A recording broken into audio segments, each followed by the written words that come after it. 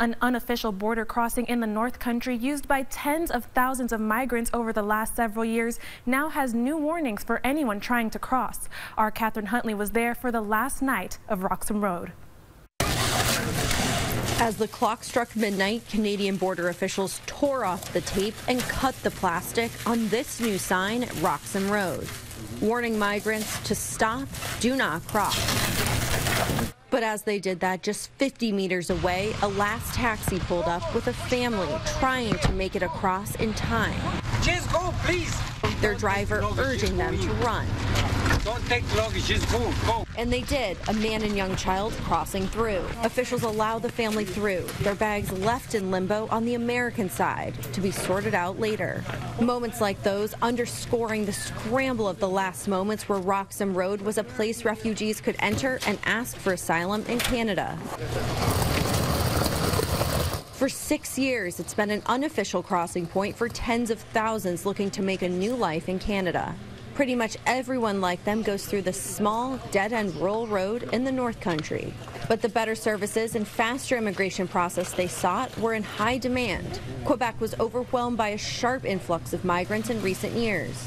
And so Canada turned to the U.S. to renegotiate the Safe Third Country Agreement. Friday, the leaders of both nations announced sweeping changes that closed the loophole of Roxham Road and created this mad dash to get across before time ran out. The buses of migrants keep coming. This Greyhound bus from New York City pulls into Plattsburgh just before 4 a.m. When its passengers bought their tickets and boarded, Roxham Road was open. When they got off, they learned it's closed. And no line of cabs awaits them to ferry them along the last leg of their journey, and no instructions on what they should do next. One driver who did show up tells us in his 38 years driving cabs, he's never seen anything like this. It's bad because they're closing the border, and well, you see right now I got children in my personal car, keeping them warm. I feel sorry for the women and children. These people are running for their lives. You know, they're scared.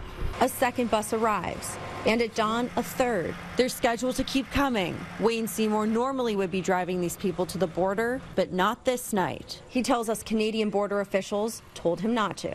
They just dropped it on us. They said, don't come up after midnight. Instead, he's offering to buy the migrants coffee next door while they wait to get them out of the cold.